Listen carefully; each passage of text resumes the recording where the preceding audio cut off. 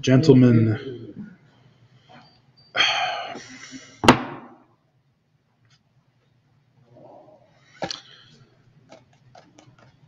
tonight's class, we're going to, God willing, learn, we're going to explain and then read, God willing, the Alter Rebbe's footnote in the second chapter of Tanya, which is quite famous, quite well known to all students of the Tanya, referenced in many footnotes in Chassidus. It's what's called in Yiddish a Geschmackes Sugya. It's a juicy topic. It's a tasty topic of study. Someone wouldn't mind closing the door, I'd appreciate it. Thank you. And the truth is that it is nearly impossible to teach the whole footnote in an hour, first of all, even though we're going to attempt it. Number two, to really understand this footnote, really one has to already know all of Chassidus anyways. It's an issue, right? The same thing is really true of many areas of Torah study. To really understand any page of the Talmud, really you have to understand all the other pages. It's an issue. That's why the first time you learn through something doesn't even count, right? The first time is just so you get familiar with the nice sounding words, right? And the second time is when you actually even start learning, right? And maybe by the fourth time you really are in a position your fourth time through the entire work, you're really in a position to understand on your own, right? To understand unaided. So the same is true, especially some parts of the Tanya are much easier to understand even at the simple level. Some parts are much more challenging. There was a general warning before we started learning Tanya at all that some parts of this would be very difficult. Some of you have not forgotten, I can see. So we are going to be studying something tonight, and the truth is the Alter Rebbe makes it a footnote. So in other words, in a sense, the Alter Rebbe is telling you that it's parenthetical. You don't really need this information to understand the second chapter of Tanya fully. However, it does greatly enrich the information in the second chapter of Tanya, and even to have come in contact with some of the content of this footnote without understanding it will help all future study of Chassidus. In other words, you'll see later in further studies and other topics how this reinforces and connects with and touches on those topics. So if you feel a bit lost as to the topic of tonight's class, that is in a way that's intended, because we are only going to try and explain it as best as we can, and at a certain level. There is a level of depth here, even more than usual when we study Tanya. There is a level of depth here which is going to be apparent, and we don't have the ability or the time to really dive into the depth here, because in this footnote, we touch on things that in Chassidus are written about in literally hundreds and hundreds of pages of discourses. So in other words, we're touching on things we're touching the tip of a huge iceberg. And so we're going to try and touch it and make off with it, make out like bandits, make out with an understanding that helps us for the second chapter of Tanya with what we're discussing. But just know that this is really something that we can only really begin to appreciate with a lot more study, especially in the more Kabbalistic aspects of what we're going to be discussing.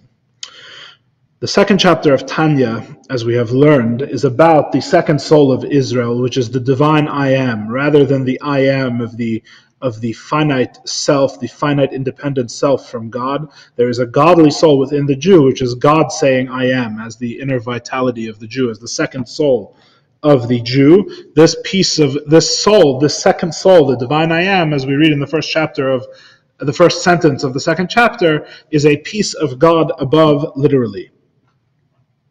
What this means practically, as I keep repeating and we must keep remembering, because the Tanya, ultimately everything, especially in the first part of the Tanya, is absolutely practical. This is all geared towards practice, even though the first dozen or so chapters of Tanya are really expository, are not talking about what our action and what to do in a as directives. That only comes later in Tanya, but nevertheless, to even understand the Alter Rebbe's directives, we need, as we've discussed before in previous classes, we have to build the Alter Rebbe's whole worldview from the bottom up, right? So, we are discussing the soul. The soul is, as we said last door, the divine soul, the godly soul, is the Jew's backdoor access to godliness, right? The Jew does not have to access God as the other, as something else, as someone other than himself, and go and navigate that relationship from the outside, because the Jew on the inside has a connection with God, and this transforms our entire view of what it means to do Avodas Hashem, to serve God, and what it means to live a godly life, and to develop love and fear of God, as Tanya will start discussing soon, right? And all of these things, these are all dependent on the fundamental fact that the Jew has this backdoor connection. The Jew has, Jews by nature as an inheritance, as we'll continue to discuss as we go further in this chapter, Jews have an inherent connection to God. They have a connection with God that is really of God. It's not of them. In other words, it's not something that we create. It's really something that we are given as a fundamental constitutive part of our being. It's what it means to be part of the Jewish people. Yes? As we'll discuss much more as we go on. We began to discuss last week as laying the groundwork for the footnote that we're going to learn tonight, that the source of the soul is divine wisdom, is the wisdom of God, right? This was one of our metaphors. If you recall, the Alter Rebbe gives several metaphors for what it means to be a piece of God.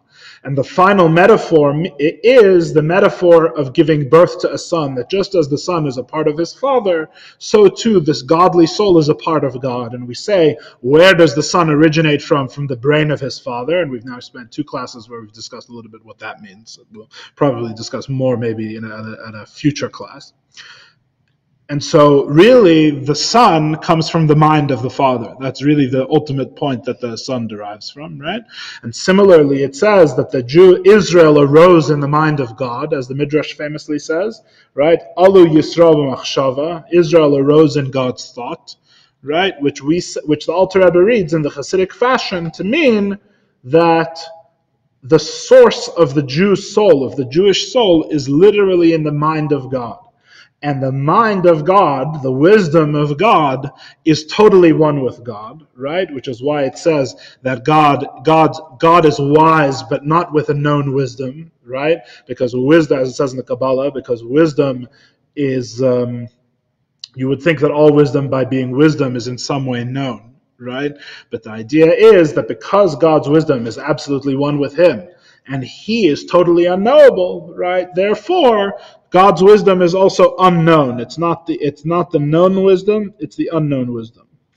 In last week's class, we continued to explain what the Rambam, what Maimonides means by the knower, the knowledge, and the known, right? The Yedea and the Yedua and the Mada, right?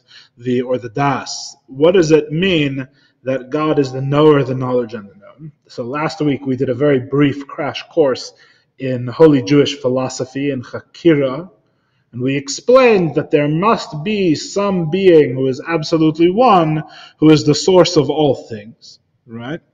However, if he's absolutely one, then we have a difficult time understanding what it means that he knows things, right? What does it mean? The Torah says God knows things, right? What does it mean for God to know? Because the truth is that when we think of our knowledge, right, our knowledge is constantly changed by the things that we know. And when we learn more, our knowledge changes, right?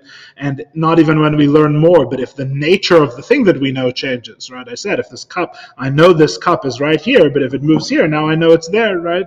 And if you have a universe that's constantly changing, as our universe is, right? Which is in a way, the basis for finding God, right, is we need something to explain how a multifarious, a many-parted, a complex universe could arise, right? So we explain it comes from an absolutely simple God who's absolutely one. But on the other hand, if he's absolutely simple, how can he know, right? The Rambam's conclusion, or the Rambam's answer, rather, to this question of how can God be absolutely simple, and yet know things, right? Know things that are going on in our finite world, that things change, right? How could that be? And the answer is we don't know. That's the answer. That's the Rambam's answer. The way the Rambam says we don't know is by saying that in God, the knower, the knowledge, and the known are all one.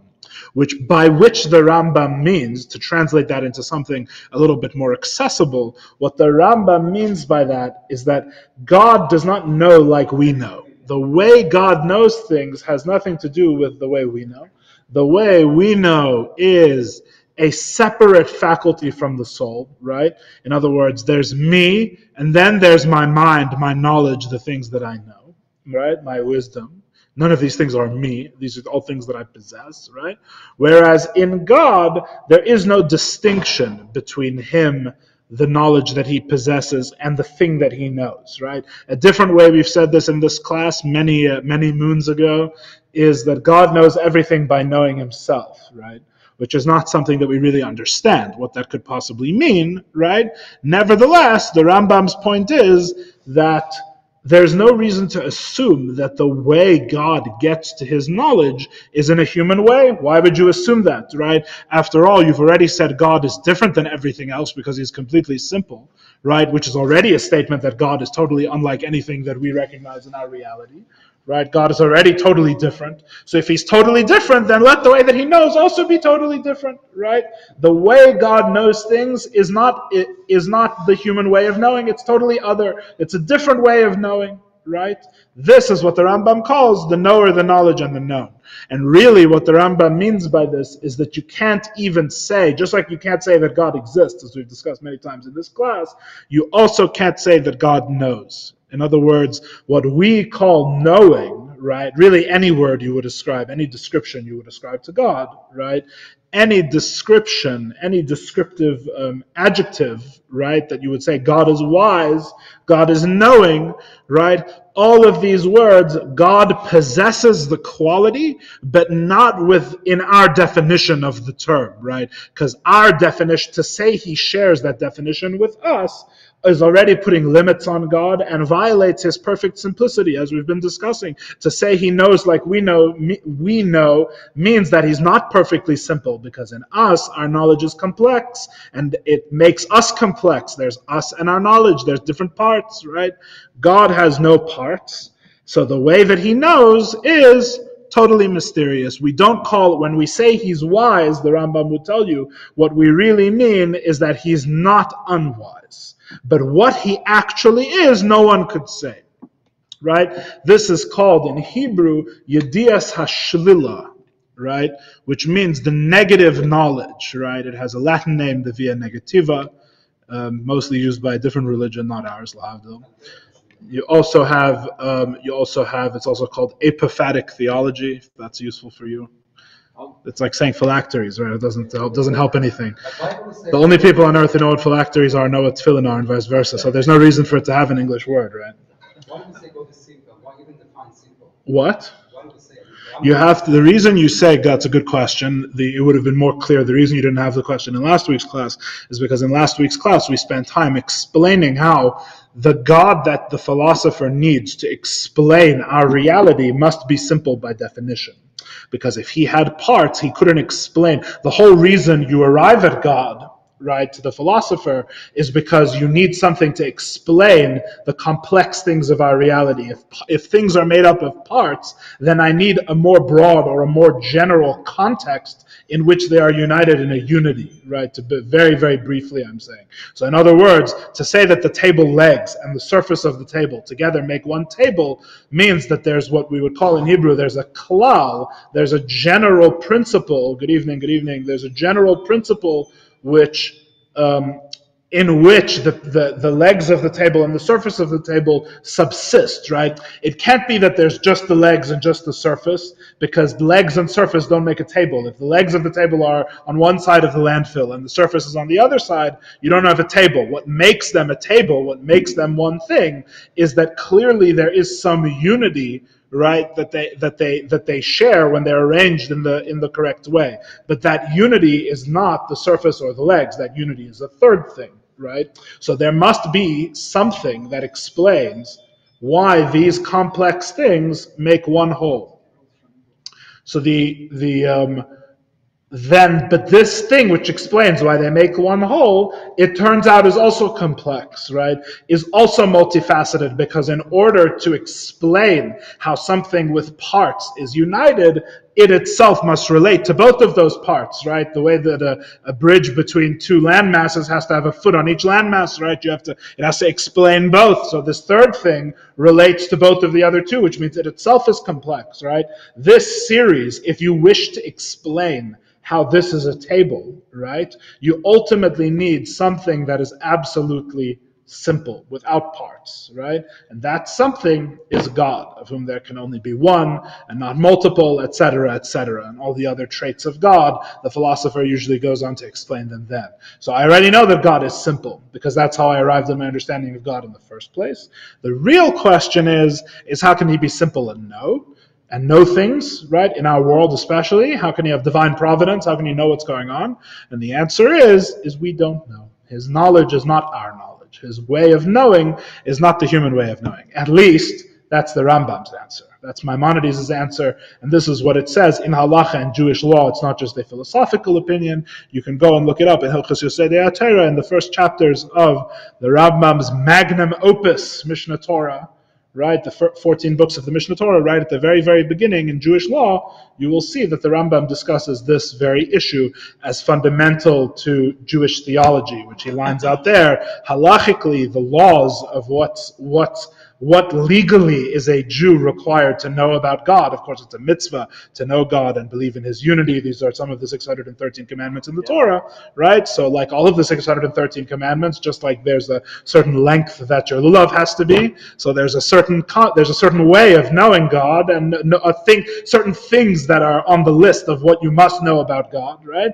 And there's certain things which are on the list of what pertains to his unity, etc. So you can go see that all in halacha there. And understanding those first two chapters of the Rambam's Mishnah Torah is a whole thing which is far beyond the scope of our class. I'll just tell you that it's very, very interesting. I recommend you go read there the first few chapters and see all of the interesting things that the Rambam talks about there. It may surprise you what the Rambam sees as halachically the law that a Jew must know. But anyway, it's a discussion for a different time. So much for the Rambam. That's where we ended last week's class, okay? Now, the goal, the structure of what remains of tonight's class is we're going to have a further discussion, quite a bit of it, and then at the end, we're going to actually read the Alter Rebbe's footnote. That's the goal, right? And we'll hopefully understand it at least a little bit when we come to read it. Fine. So, the philosophical description of God is disagreed with by many Jewish authorities. This understanding of the nature of God is not monolithic in Judaism. It's not the only understanding. There's other understandings. You know that Jews argue about everything, right? 2 Jews, 3 opinions. Certainly if you're talking about God himself, all the more so. And we find, in particular, the Hasidic source in the Mamarim that the Rebbeim bring in the discourses as the main disagreeer and most explicit disagreeer with the Rambam is the Maharal of Prague, the famous Maharal, Rabbi Lu of Prague, who of course lived centuries after the Rambam, who is most famous to people who know nothing about him for the stories of the Golem, which may not even be true, and may not even have a Jewish source. It's a whole discussion for a different time. But if you start learning the Torah of the Maharal of Prague, I will tell you as personal testimony that the Golem quickly becomes the least interesting thing about the Maharal of Prague. The Maharal of Prague is absolutely fascinating, and his Torah is unbelievably rich and profound. The Maharal is a Kabbalist's Kabbalist. The Maharal's position is a Kabbalistic position, not a philosophical position, as these terms are defined in Judaism, which is not necessarily how they're defined everywhere. But the Maharal is from the side that opposes the philosophical position. The Kabbalists as a movement generally have a different conception of God than the Jewish philosophers broadly, right? Obviously, these words I'm using to tell you that it's like much, much, much more complicated than what I'm saying.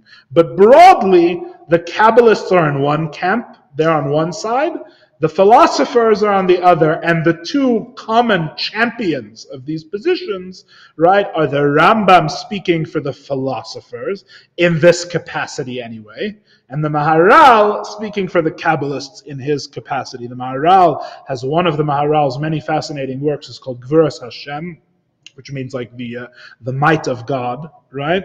And most of the Maharal's surviving works are actually attached to different Jewish holidays. So he's good holiday reading, right? Gvuras Hashem, which is quite a thick and large book, is all about Pesach. It's the Maharal's book on Passover, okay? The introduction to Gvuras Hashem, I can't remember how many introductions there are. There's like at least 3, maybe more. And in the introductions, they're very famous because in the introductions, the Maharal lays out his view of certain important issues. Let's put it that way. And the Maharal, from the position of the Kabbalists, attacks the Rambam's understanding of this issue directly. In other words, it's totally explicit. There's no hints. There's no, some people say. The Maharal says, the Rambam says X, Y, Z. It's absolutely wrong, and this is why. I totally disagree with the Rambam, right? What's the Maharal's problem? The Maharal's problem at the end of the day is quite simple, right? We said, it's about God's knowledge, right? The Rambam says God's knowledge is absolutely one with God. There is no God's knowledge. There's only God. God only gods. He doesn't knowledge. What we call God's knowledge, that's just our hang-up, right? All we're really saying by that is that God is not lacking in wisdom. But we're not saying that he's actually has a faculty called the faculty of knowledge. He actually has a mind apart from him, right? God is absolutely simple. And when you say God's mind or God's knowledge, you're referring to God himself, not to some aspect of God, right? The Maharal's problem with this is twofold. One is textual, as many things in Judaism have both of these aspects. There is a textual disagreement, and there's a logical disagreement, right? In other words, there is a philosophical divergence, and the Maharal, always the second level, which is really maybe the first level, the most important level in Judaism. Every debate is also a textual debate in Judaism, right? Because the question is who can read their understanding into more things better, as is the discussion on every page of the Talmud, right? That's exactly what Rashi and Tosfos are doing all the time. I read this piece of Talmud in a totally different way. Each one is saying, and my way is correct based on my first principles, which I don't bother stating and leave to the reader to figure out. So the Rambam says God is his knowledge. The Maharal says, explicitly contradicted by the Torah. There's verses in the Torah which says, and God knew, as an active verb, Vayada Hashem or Vayeda Hashem, and God knew. Active verb. Active verb. In other words, it's not saying, and God was his knowledge, right? The Torah explicitly says, and God knew, is an active verb. He did the act of knowledge, just like a human being did. Now, of course, but of course, the way that the Rambam would explain this is that the Torah is speaking in purely metaphorical language, right? Purely for a human being, right? Rather than it's not actually a verb, right? The way the Rambam understands, by the way, just so you understand the depth of the Maharal's dissatisfaction, right? The way that the Rambam said, and the Rambam basically says this very directly in the Moreh Nevuchim, in the Guide for the Perplexed. The Rambam says that all actions ascribed to God are all not real descriptions, and they're all for human benefit. So in other words, if you tell the Rambam, at least as the Rambam is working within what he says in the Guide for the Perplexed, if you tell the Guide for the Perplexed, let's put it that way, if you tell the Moreh Nevuchim, the Guide for the Perplexed, that the Torah says God loves you, yeah? The Moreh Nevuchim would say, when the Torah says God loves you, right, which of course no one could disagree with because it's explicit in the Torah, right? But what does the Torah mean? The Torah means that you, in your perception of the unchanging God who possesses no feelings and no faculty of love, right? You, in your perception, have been dealt with in a way that were God human, right, you would deduce that human must have feelings for you of love, right? So in other words, God has no feelings. things, or knowledge, or anything else, right? God it's all in your perception, right? Your limited perception. It's like the famous story of the blind men that are asked to guess what the elephant is, right? You know the story, and they're all blind. So one says the elephant is a big wall, right? And one says, no, the elephant's a rope, right? Because none of them is big enough to feel the whole elephant, right? And each one gets only their part, right? Something roughly analogous to this is what the Rambam says is like when you say God loves you, or God hates you, for that matter, if you're being punished, right? God has no feelings that can change on one way or the other. God has no feelings at all. We're describing behaviors as if those behaviors have underlying quality. And you can see from this description maybe a little bit of insight into why this, for some of us, this may be deeply unsatisfying. Yes? What about them? Yes, it's all this. It's the same idea. It's the same idea. God has no trait. You can't say God has traits. He's absolutely simple, right? There's no traits. The Rambam, I'll give you a different question. What about the Shechina? What about the presence of God, which is described throughout the Torah, right? The Rambam says that anything that is a presence or an attribute, if you want to say these things actually do exist, the way they exist is it's just another creation, right? There's only two categories of things. There's the absolutely simple God, and there's creations. There's nothing in between, right? So how can God judge you? No, God has judgment, by which we mean he's not lacking in judgment. But that doesn't mean he has any quality of judgment. God gods, and by result, you are judged or loved, etc. Yes? I have a little bit of a problem with the way that it's viewed. It's like, in the way that I'm thinking about it is that, like, on one level you're absolutely right, but on another level you're absolutely wrong. Like, God does love us. Well, I'm just telling you what the Rambam says in Mor Nevuchim. I haven't gotten to what Tanya says. I haven't even got to what the Maharal says, for that matter. I'm just telling you what the Rambam says in Mor Nevuchim, right? It's a pick your poison, right? If you want to say that God actually loves you, you have profound issues in the simplicity of God, right? I'm just explaining to you the tension. So the Rambam is saying that it's better, or the correct choice, the way it is, right, is that God is absolutely simple. We need God to be absolutely simple to be God. It's fundamental to his definition. And all of this relational stuff, right, all of that is the one that's going to have to be non-literal, right?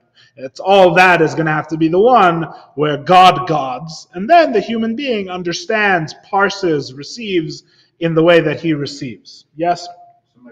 Yeah. From the Rambam's perspective, yeah. Does he not give any, he's not bringing in the understanding of Kabbalah at all?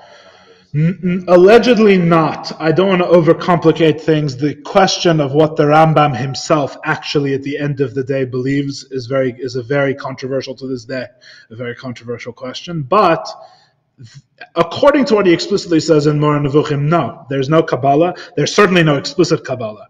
Interestingly, the Maharal of Prague, which is one of the things that makes him so fascinating, is that he is also rarely Kabbalistically explicit, right? It just shouts from every word implicitly that he's talking about the Kabbalah.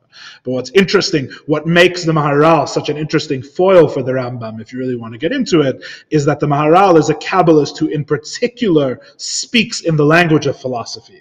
So in other words, what he would call it coming down to the level of philosophy, right? He comes down to that level so they can have a frank discussion, whereas most Kabbalists, right, don't even in their language, are not even philosophically parsable. You can't even render Kabbalah into a philosophical position, at least not easily.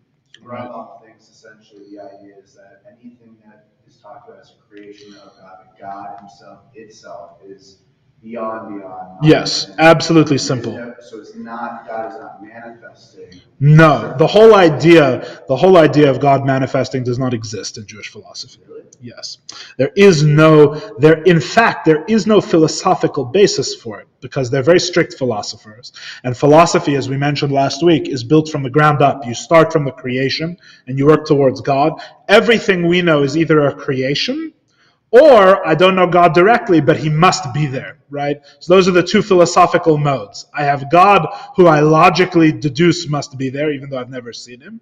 And I have everything that I see, and everything that I see is a creation. So you have two categories. That's philosophy. Kabbalah would be manifestation. We're getting there. 1 second.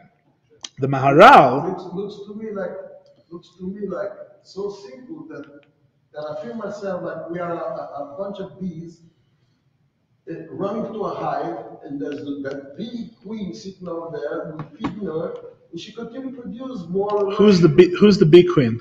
God. Oh, okay. Just checking the metaphor. I don't know about that. I don't know about that because we. No, I believe it's not like that. That's absolutely. Obviously, but the It looks like that. not only is the Torah description of God seemingly not like what the Rambam says, but philosophically, in reason, there's issues with it as well. In fact, another thing the Maharal of Prague points out, please, another thing the Maharal of Prague points out is that God in the Talmud, right, the holy sages, whose philosophy we really only know implicitly, and the greatest geniuses in Jewish history have had to work to reverse engineer the philosophy of the sages, which certainly exists, by the way, and is what could probably be called the true philosophy of Judaism, right? It's just so difficult to get it out of the Talmud, right, because the Talmud is not, almost the entire Talmud is totally not philosophical at all in an explicit way.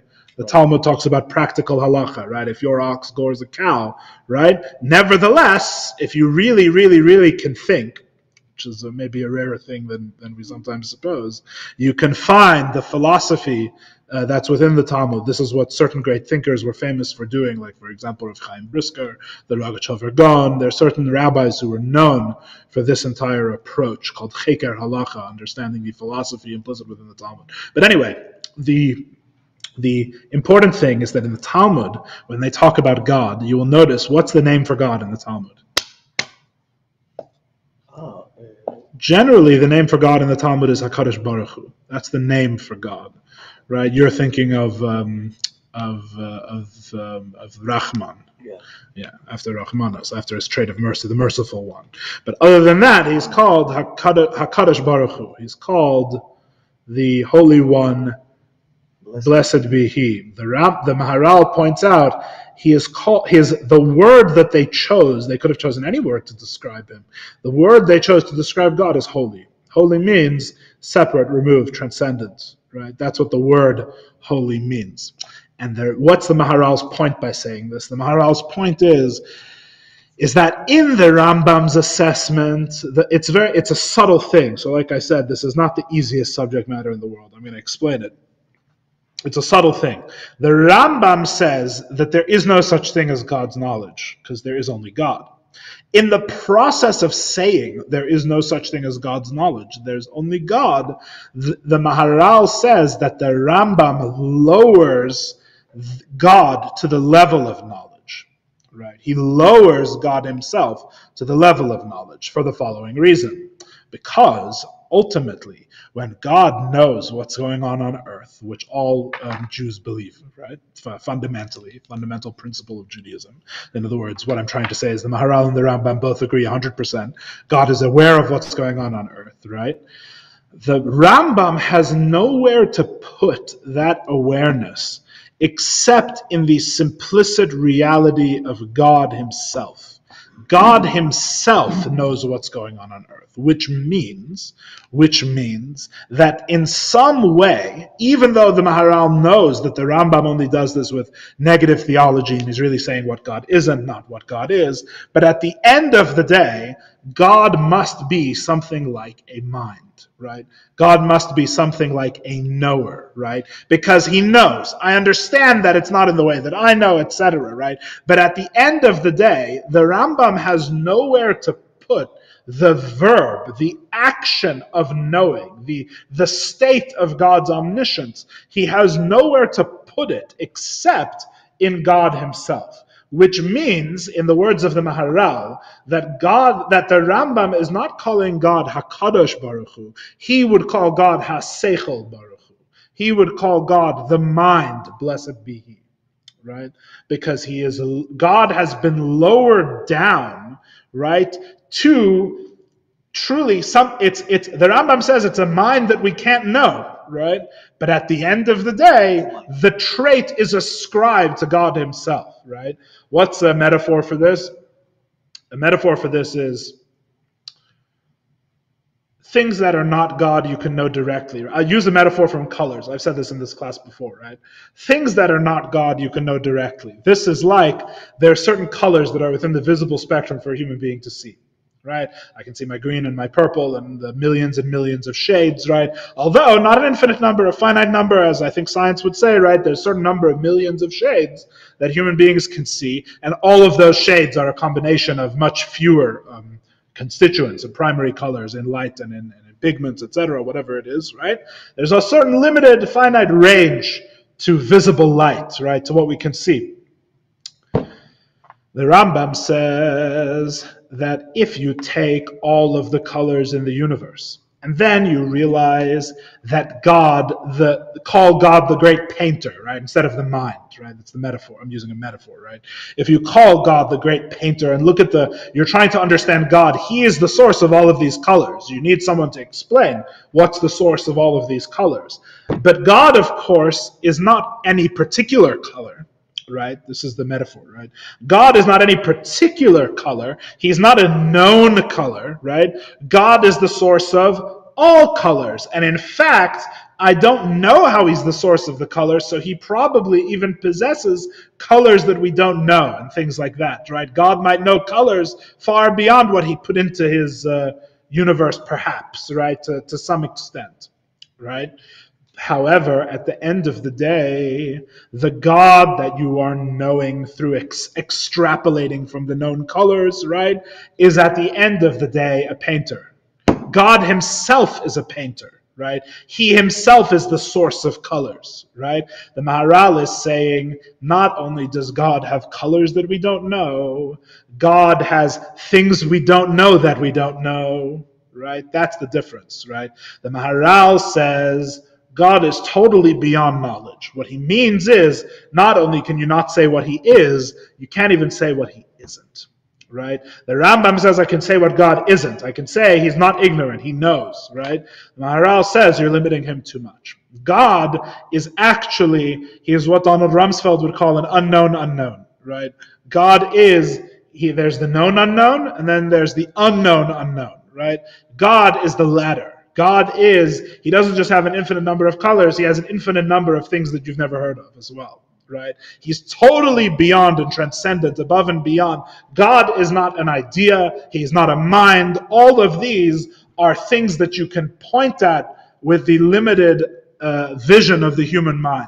But of course, God is totally beyond these things, right? Didn't we touch it in there? Yes, we've spoken about all of this before in this class. If this sounds familiar, it's because you've heard it all before, right? God is absolutely transcendent, right? What does it mean when the Torah says that God knows or God is wise? Two things that the Torah says, right? The Maharal, remember when with the Rambam we had to deal with this in one way. The Maharal deals with it in a different way. He says when the Torah says God is wise, we're not talking about God himself. We're talking about things that God does. It's not him, right? Acharei,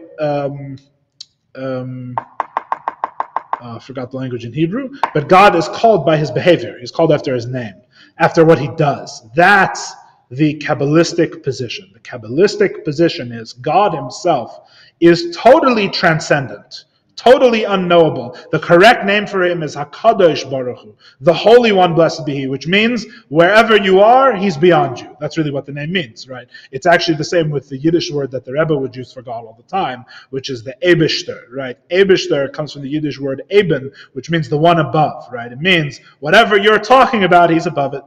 Right? He's not the thing you're talking about, he's above it. In other words, he's transcendent, right? He's totally transcendent. However, as I hope some of you realize, this causes problems in the other direction, because the Rambam's whole worldview of saying that God was one with his knowledge was here to explain how God can know anything, right? The Rambam's answer was, we don't know. The Maharal says, God does something to know. It's not that he, in his transcendent absolute simplicity, knows. Him knowing is an action that he does, right? It's a descent from him. It's some behavior of the divine that we're describing. This opens up the whole can of worms that the Rambam was trying to seal, right? This makes the whole problem, because how can you say that God actively knows, right? Isn't God absolutely simple? And in fact, the Maharal is trying to say that the God he's describing is even more absolutely simple than the God that the Rambam was describing, absolutely transcendent, right? So now, how does the Kabbalist say that God knows, right? How does the Kabbalist say that that God is knowing? In fact, what the Kabbalist seems to be saying is that God's knowledge sounds like that to the Kabbalist, God's knowledge is like a creation, right? The exact same thing that because the Rambam can't put God's knowledge in the creation, so he puts it in God, right? The Maharal can't put God's knowledge in God, right? Because God is not knowledge. God is totally transcendent of knowledge, right? So where do the Kabbalists put God's knowledge? It sounds like the only answer is to make it as a creation, which makes no sense, because knowledge by definition, right, implies unity with the one who knows, right? It's if you think about God's knowledge as a creation, things become ridiculous, because then you start asking, well, how does he even know his knowledge, right? Because his knowledge is not within him. In other words, the thing that the knowledge has been coming to explain, which is how can God know this coffee cup, especially when it moves, right? The thing that his knowledge has been coming to explain now needs the same explanation itself, right? Because now his knowledge is something like this coffee cup. So I need an explanation of how he can even know his knowledge, right? It's a huge mess, long story short, which is why the Rambam went the way that he did, right? And he bit the bullet and took all of the consequences of that position, you see, right? You see the problem. I'm trying to show you, this is how learning Torah works outside of Chassidus, where there's a univocal one voice of truth, which just tells you how it is, right? Most Torah learning is not like this. Most Torah learning is much more like understanding the tensions and why each one goes his own way in the debate between the Rambam and the Maharal. This is what we're getting a taste of Torah learning in our Chassidus class, right? But the great thing about all this anonymous thing is present, is felt strong. Well, 1 second. I'm not done with my presentation yet. 1 second. It's present is felt, because all around the world, it's places connected. What's the nature of God's knowledge? So each side, right, they're in a fight. Maharal says one way and he has his issues. The Rambam says his way and he has his issues. The footnote in the second chapter of Tanya is the first time, although not the last in Tanya. The Alter Rebbe repeats this idea multiple times, and as I said, it becomes foundational and discussed in over hundreds of pages of Hasidic discourses, right? The Alter Rebbe says the radical position, he incredibly says that they're both right. That's the Alter Rebbe's position. They're both right. The Maharal and the Rambam are not irreconcilable. They are actually reconcilable and reconciled. In other words, when you ask what's the nature of God's knowledge, the answer is it depends what you're talking about. That's the answer. In one sense, the answer is the Rambam is right? God is his knowledge. In a different sense, the answer to the question is God is totally transcendent of his knowledge of the world, right? There's also different types of knowledge, etc., which is a complication that's not even touched on by the Alter Rebbe here. Pardon me.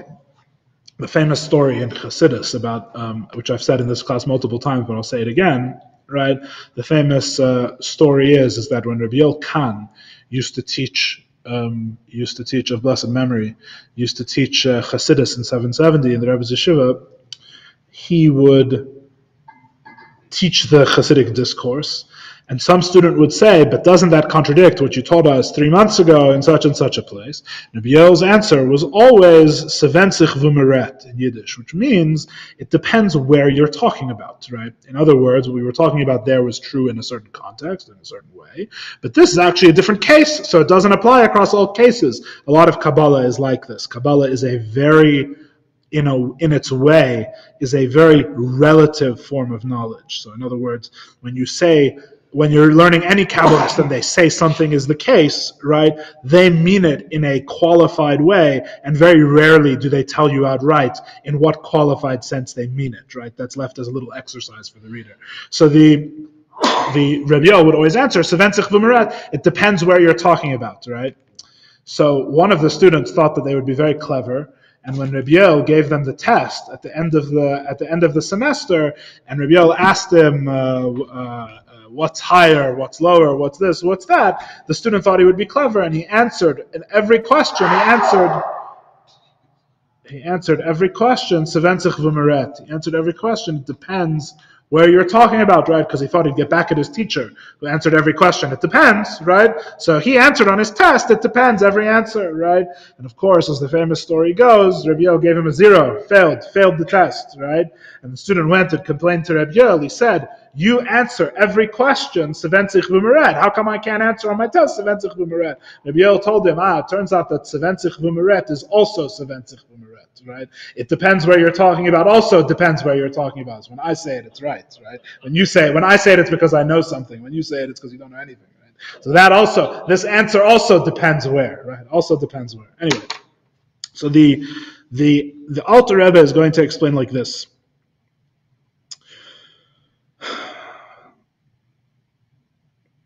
The Maharal is right that God is beyond wisdom, and wisdom to him is as distant from him as an external creation. Right? The Maharal is right. The Maharal is right that God is beyond wisdom, and that wisdom to him is like Kasiya Gufanis, as it says, the creation of his wisdom is distant from him, like the physical world is distant from him. Right?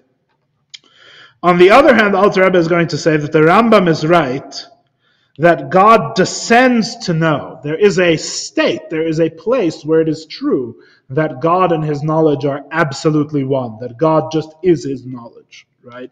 The place where that is true is called the 10 spheres of Atzilus. That's the name of the place where this is true, that in the process of creation, there is a place in that process which is a viable and legitimate description of God. In other words, it's not just that there's some place which is not God where this is true. There is a way of looking at God. There is a perspective on God himself where the Rambam is correct, right? Because you're saying in the world as opposed to in the 10 spheres? Although the scripture of God are actually fit to the level of Atzilut. But you mentioned not Atzilut, you mentioned the 10 spheres of Atzilut. Right. So I'm asking why Atzilut has to be distributed to 10. Why not Atzilut as one? I'm not sure I follow exactly what you're saying. Each sphere could be separated to 10 spheres. Right. But in that case, why Atzilut is not solid to that qualification of God? Because when you say God's wisdom is Chachma Vatzilus, right? Is one of the 10 spheres. And so too, the other traits of God are the other spheres, right? So,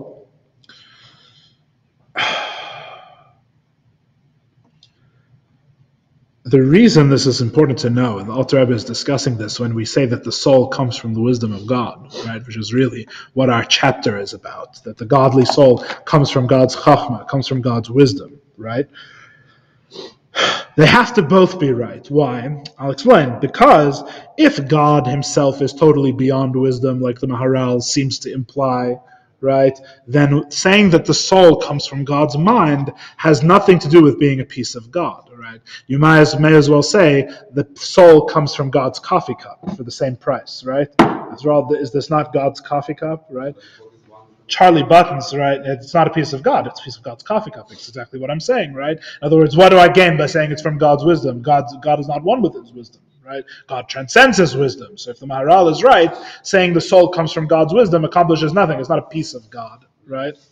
On the other hand, if God is his wisdom, right?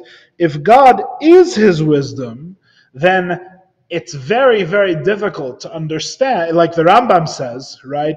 It's very, very difficult to understand how the soul can be a creation and yet also be a piece of God, right?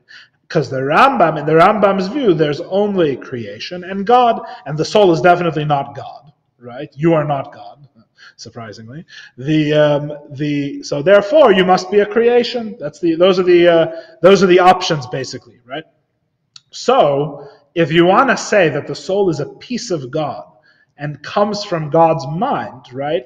Really, both of these positions have to be true. It has to come from the place where they overlap, where on the one hand, God is one with his wisdom, but on the other hand, God is totally transcendent of his wisdom, right? It has to come from a view where really both of these things hold, right? There's a third option as well. Which is? Neither of them are right. Okay. What are you proposing? The point that, it's like, saying this one is not right and saying this one is not, or may not be the complete truth. So, every definition may work in that respect. Because in one that you cannot break it to pieces, on the other one we would like to break it to pieces for us to understand better, but it's like contradictory. Well, we're trying to understand the Torah. It's not you have to understand. It's not just us trying to understand better, right? Right. So in other words, you would need a third way of explaining everything the Torah says, including that the soul is a piece of God, and that the soul comes from God's wisdom. We're talking about specifically the qualification of God. This is something that doesn't even exist, but God is one. I'm not sure I follow exactly. The Torah says God is one. The Torah also says God knows, right? You run away and figure out how both are true, right? Which is, I guess this is the way to describe it. The Torah says it's only for us to understand. That is a decision you have made. That is an interpretive decision, right? So that's not neither of them is right, actually. That's one of them is right. That decision itself, right? How to understand the Torah, that's the question. That's why we have the Shabbat, the fact that it connects us to ways. But it's in our point of view. What is? To understanding. It's not for him. That is a decision, again, of understanding the Torah. You're saying, see, here's the thing, is that you've learned that and you've heard that, right? But that's a shita. That's one position, right? But that position is not beneath all the other shittas. That position is actually contradicted, right? It's argued against. There's a whole different way of understanding it. It doesn't have to be just for our description. It could actually be literal. When it says God knows, there is an actual act that God undertakes. That's not just for our benefit, right? The Maharal will tell you, right? It's a totally different shita. Who says, right? So, there's something called the 10 spheres, okay? Here is where we start getting into the part of the class that really, really, we can't really deal with properly at all. The good news is that over the coming chapters of Tanya, we'll get into this a lot more, and also in the coming classes, even on chapter 2, because we'll discuss the 4 worlds where the Alter Rebbe talks about them, which is right after this point, right? And we'll discuss the 4 worlds and what they mean, etc. But the very, very short version is like this. There's something called God's wisdom, which is called the first of the 10 spheres of Atzilus, which is Chachma, right? Of Atzilus, so you have the spheres. The spheres are, to put it extremely coarsely and briefly and frankly incorrectly, the 10 spheres are the 10 means by which God creates. God has 10 tools in his toolbox that he uses to create, right? If you want to put it in a way that a 5-year-old could understand. Those 10 things, we're going to quickly understand why this doesn't work, right? But God has 10 things in his toolbox. Those 10 things are found first in the form that we know them, and the form that goes on to create our universe, are found in a world called Atzilus, which is the highest of 4 types of worlds, right? Which is called the world of emanation. There's the world of emanation, Atzilus, which is followed by the world of creation, Bria, which is followed by the world of formation, which is Yetzira. None of these are one world, by the way. All of these are many, many worlds. They're categories of worlds. And then after the world of Yetzira, you have the world of Asiya, which is the world of action. And then when that world of action is attached to physical matter, that's when we start running into things that we recognize, right? Like coffee cups, for example. So you have all of these many, many, many worlds in all of these different categories. These worlds, you have to think totally differently to understand what we mean by worlds, right? These worlds are not anywhere other than where we're sitting right now. These worlds are all present. They're not spatially differentiated, right? They're right here. The only thing is that you can't see them. And in fact, who can see what is actually what determines which world they're in, right? Which, or in the language of Chassidus, which vessels are able to receive which light determines which reality you're in, okay? So you have these 10 spheres of the world of Atzilus, which is the first of the 4 categories of worlds in Kabbalah. This is all Kabbalah I'm explaining to you. The spheres, these 10 spheres, each of which is made up of light and vessel, whatever that means, right? Each of them is a light in a vessel, totally undefined terms at the moment. They're totally one with God. Now, how can 10 things be one with God? The answer is that there's not really 10. The 10 are really one, right? The 10 are, the one thing, which is the spheres, is called 10 for 10 facets from our perspective. As the Alter Rebbe explains in the second part of Tanya, some of you might remember this when we studied this in the second part of the Tanya, okay? The wisdom that is, so like this, the Alter Rebbe's, what the Alter Rebbe is going to say in the footnote, which is again uniting the Rambam and the Maharal, right? The Alter Rebbe says like this: God has something called wisdom, which is a sphera in the world of Atzilus. In other words, all you really need to know about that is that it's not him, right? In fact, it's something very much like what he creates. It's very distant from him, right? However, despite the fact that it is emphatically not him and something that he brings into being, right? It is absolutely and completely united with him in light, in vessel, and in their unity, right? In the 3 aspects of the sphera, which the Rebbe, the Tzemach Tzedek, actually says, we learned in this class once, actually refers to the knower, the knowledge, and the known, actually refers to the light, the vessel, and their unity. Is actually the 3 things, right, that are absolutely one. So in other words, what comes out is like this. As strange as it might sound, everything that the Rambam philosophically says about God is true, but not about God himself. It's true about the 10 spheres in the world of Atzilus, right? And if you ask me how could the Rambam mistake 1 for 10, the answer is there's not actually 10, right? What the Rambam, what philosophically you would call God, the absolutely first simple being, right, who knows everything by knowing itself, right, and which gives rise to all contingent and complex beings that we know, right, this is not God. This is the 10 spheres of Atzilus in an absolute unity, which is, in turn, absolutely united with God, right? Now, if it sounds paradoxical, that's because it is. And like I said, go learn those hundreds of pages of discourses. You have to understand what exactly we mean. There's something called the Tzimtzum, where God conceals the self that is totally transcendent of knowledge, right? Only to reveal himself once more and unite with it again. And many, many of these contractions, many, many of these tzimtzumim are part of what makes this whole process complete. We would also benefit from remembering the entire previous discourse that we learned before we started Tanya, right? Which is all about how the self-concealment and the self-revelation of God are all really the same thing and all absolutely one, right? It's like God hiding his face with his own hands, and the self cannot conceal himself. And hopefully these things, for long-time members of the class, are ringing some bells, because these are all related topics, right? How can Atzilus be totally one with God if it's a concealment and a descent from God? The answer is that it's not really a descent, really. It's a unity, right? All of these different things. But the bottom line is that it comes out like this. The Rambam and the Kabbalists absolutely agree about the 10 spheres of Atzilus. They would agree that God is his knowledge in that place, and that is the place that the godly soul, as we're going to read in the Tanya, that is the place that the godly soul comes from. The godly soul comes from that reality of Atzilus, which means it comes from God's wisdom there, and God's wisdom there is absolutely one with God.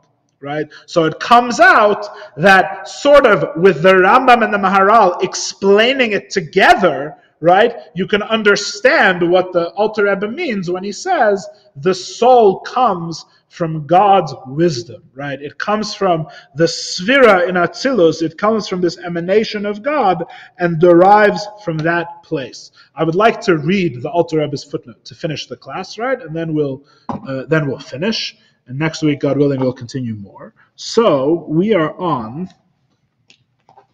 get my sefer here, pardon me. I'm going to read you this footnote. It's the footnote on page Vav and page 6. The Alter Rebbe's note. Kabbalah. What's this quoting on? This is saying that that the Rambam says God and his wisdom are one, right? Someone who knows Kabbalah, who studied the Maharal of Prague, would say God and his wisdom are not one. What are you talking about? God is totally transcendent of his wisdom, right? Comes the Alter Rebbe to tell you the Kabbalah, the sages, the Kabbalistic sages, admitted that the Rambam was correct. As the Ramak says in his Pardes, the Gam lefi Kabbalah Arizal, and even in the Kabbalah of the Arizal, right? Why is it and even in the Kabbalah of the Arizal? This is really also a long discussion that really we need more time to fully explain. But the short answer is, it's even the Arizal because the Arizal introduced a concept called the Tzimtzum Arishon, the first Tzimtzum, which means essentially that the Arizal introduced the idea that to God, his wisdom and this coffee cup are equally distant from God. He introduced that idea to the Kabbalah, right? Before him, you would say they were both very distant from God, but his wisdom was closer, right? The Arizal was much more absolute. The Arizal, who the Alter Rebbe is a student of, by the way, the Arizal is much more absolute. He says God's wisdom, right, what you would call wisdom, and this physical coffee cup are the equal distance from the Ein Sof, or are equidistant from God. In other words, or a different way of saying this is, God is infinitely removed from his wisdom. Yes?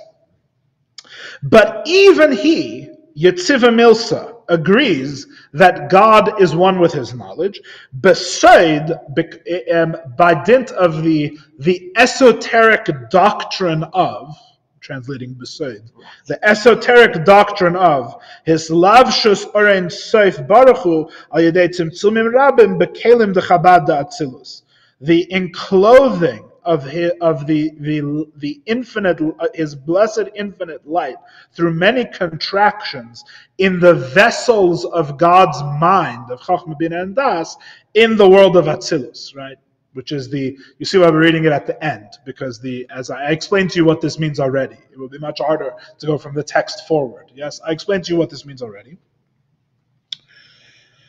However, where the Kabbalists start disagreeing is above that world, above the world of Atzilus, above that place about which Chassidus and Kabbalah the same. There's many, many things and levels and realities above that one, right?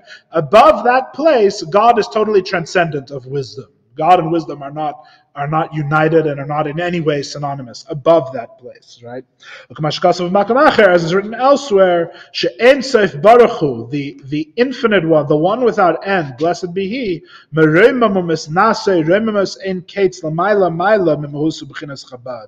is transcendent and exalted with with infinite exaltations above and beyond the nature of wisdom, understanding, and knowledge. To the extent that God's own wisdom is really considered like a physical object to him, right? The way that's the same relationship it has with him, meaning above the world of Atzilus, the two things diverge, and from that perspective, everything is infinitely removed from God. But in the perspective of the world of Atzilus, where God unites, where the Ein Sof contracts itself to be within the vessels of Atzilus, whatever that means, right? Where God lowers himself down to have a mind, is one way of putting it, right? In that place, right, God's mind and him are absolutely one, and everything the philosophers say about God is true of that thing, right? When the philosophers talk, in other words, when the philosophers talk about God, there's really so much, we could speak for another hour about this, but when the philosopher, in the Kabbalist's opinion, and the Alter Rebbe is on the side of the Kabbalists ultimately, although he has his own path, right? His own path to the Kabbalah and explaining the Kabbalah. And Chassidus is not really Kabbalah at the end of the day, but that's a discussion for a different time. In the eyes of the Alter Rebbe, when the philosopher uses the world to deduce truths about God, right? It's like they're looking in a way almost at like a superimposed image that gets it, that they can see from their particular perspective, right? In other words, from this place, I see a particular aspect where God just is his knowledge, right? And just is his will. And these things are all the same thing. It's just God and God only God's, right? that understanding is about God. The Kabbalists agree. In other words, the Rambam isn't making a mistake and calling some lower level God. You misunderstand this whole thing if that's the conclusion you come to. The philosophers are not calling some lower thing God, right? It's God that they're describing, because that place is totally united with Him. There is nothing to the 10 spheres of Atzilus other than God. That's all they are. They're totally united with Him without remainder, right? They have no being of their own. That He's talking about God, right? But the Kabbalists would tell you, and the Kabbalists don't know this from deduction. They know this because the Torah told them. It's Kabbalah. It's received wisdom, right? The Kabbalists know, the Kabbalists know that this is not God Himself, right? It's something that's absolutely one with God, right? And it's not even really a mistake, in the sense that if you limit yourself to the tools of rational reason, right, this is the God you will find based on the tools you've limited yourself to as a philosopher, right? But it is God that you're describing. That's Kabbalah. The Kabbalists admit, right, that there is that what we're saying about God is true in a certain perspective, from a certain point of view. There's a certain place, there's a certain reality where God and His wisdom are absolutely one. And it turns out that is the reality from which the godly soul derives. So the godly soul comes from God's wisdom, which means that it can still be a piece of God above, literally, because God and His wisdom, meaning the Sphira of Chachma, the world of Atzilus, are absolutely and completely one. Kamasha Kasav Kulam B'Chachma Asisa. And the Alter Rebbe finishes the note. The verse says they were all made with wisdom, right? Which you can interpret in many ways. But the Kabbalistic way of understanding this verse is that Chachma is like an action to God, right? In other words, God's wisdom, God is totally transcendent of His wisdom, just as He is totally transcendent of His action, which even Maimonides would agree with. So I told you there's a lot going on here. This is a very juicy and deep and rich vein that we've tapped onto. But in the second chapter of Tanya, we really are only mentioning it in passing. We'll have to come back to many of these topics and many of these things later on as we progress, particularly if you enjoyed the more Kabbalistic parts of tonight's lecture. Soon, God willing, we're going to have a much longer class, a much longer discussion about the four worlds in particular and what we mean by the world of emanation, etc., because that is what the Alter Rebbe is about to start talking about in the actual pnim, in the actual body of the text, beyond the footnote. Thank you very much. Everyone have a good evening. Okay, let's go to Israel now.